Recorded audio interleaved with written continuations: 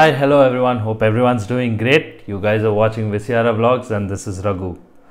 So, ಇವತ್ತಿನ video ಯಾದ್ರ ಬಗ್ಗೆ ಅಂತ ನೀವು ಮೋಸ್ಟ್ಲಿ ಥಂಬ್ನೇಲಲ್ಲಿ ಮತ್ತು ಟೈಟಲಲ್ಲಿ ನೋಡಿರ್ತೀರಾ.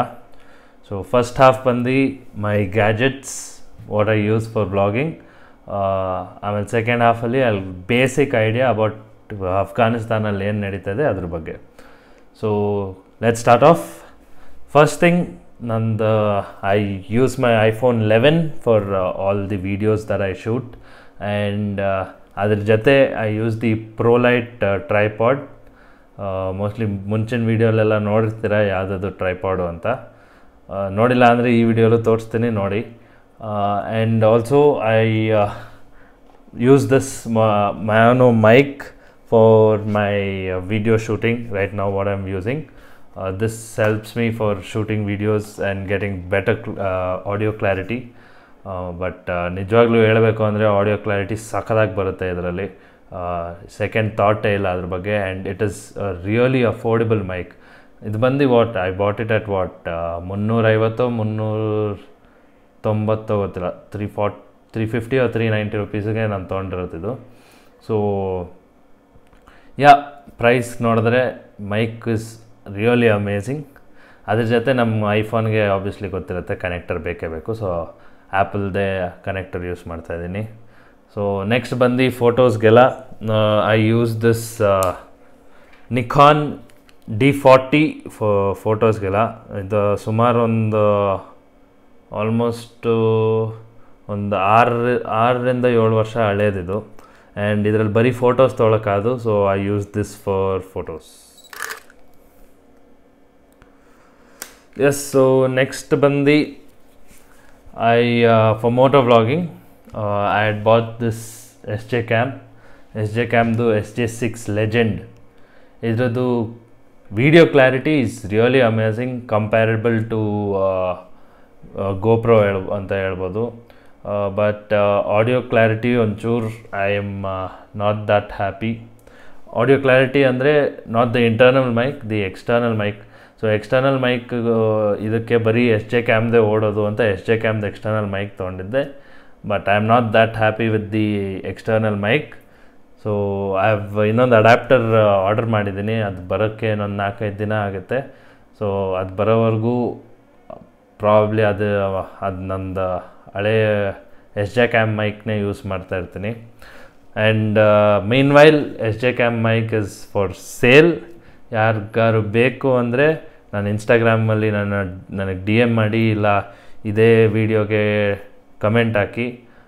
ನಂದು ಇನ್ಸ್ಟಾಗ್ರಾಮಲ್ಲಿ ನನ್ನ account name is Raghu.VSY, RAGHU.VSY. So ಅಲ್ಲಿ DM ಮಾಡಿ, I'll give you more details on it. And to tell you, it is almost only around 1 month, a few days since I had bought this SJcam and the mic. So this is probably it for my gadgets what I use. ರೀಸೆಂಟಾಗಿ ಇನ್ನೊಂದು ಬೋಯಾ mic ತೊಗೊಂಡಿದ್ದೆ.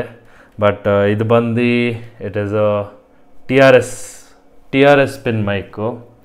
So TRS pin mike ನಂದು ಫೋನಿಗೆ ಓಡಲ್ಲ. So ಇದಕ್ಕೂ ಒಂದು converter ತೊಗೋಬೇಕು, TRRS to TRS.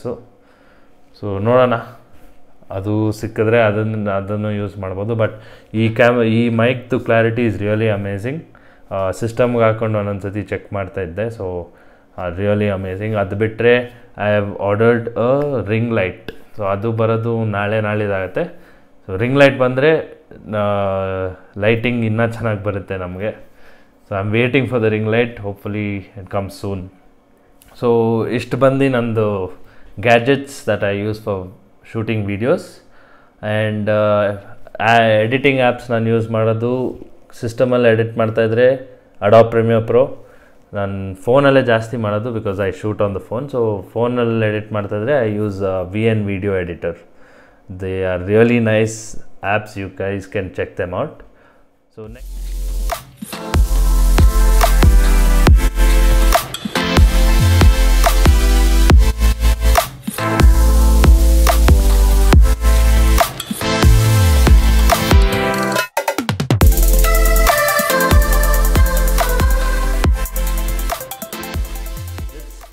now we'll talk about the next part of the video, that is about the current situation in Afghanistan. So ಏನು ಎಲ್ಲರೂ ನೋಡಿರ್ತೀರಾ, ವೀಡಿಯೋಸ್ ತುಂಬ ವೈರಲ್ ಆಗ್ತಾ ಇದೆ ಸೋಷಲ್ ಮೀಡಿಯಲ್ಲಿ ಅಫ್ಘಾನಿಸ್ತಾನ್ ಬಗ್ಗೆ. ಸೊ ಇದು ಏನಕ್ಕೆ basically? So basically US has retrieved their militants from Afghanistan base, and they've also got back their embassy there. There's no more an embassy in Afghanistan of US.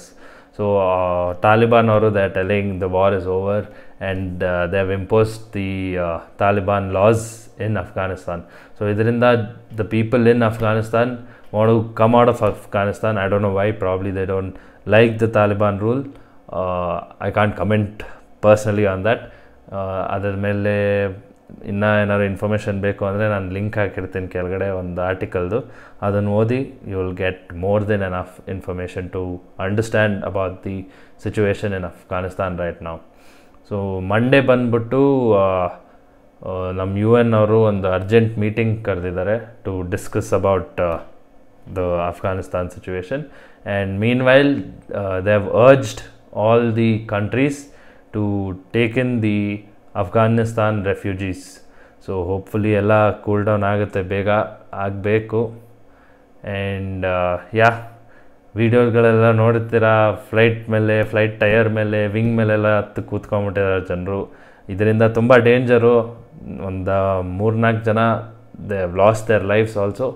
But ಏನು ಮಾಡೋಕ್ಕಾಗಲ್ಲ, situation ಹಂಗಿದೆ. They had to choose one of the 2 ways. So yeah, with this I'll end this video. It's a short video, I don't want to prolong it too much. So hopefully you guys like it. If you did, please do like, share and subscribe. So I'll see you guys in the next video. Until then, have a great day. Enjoy.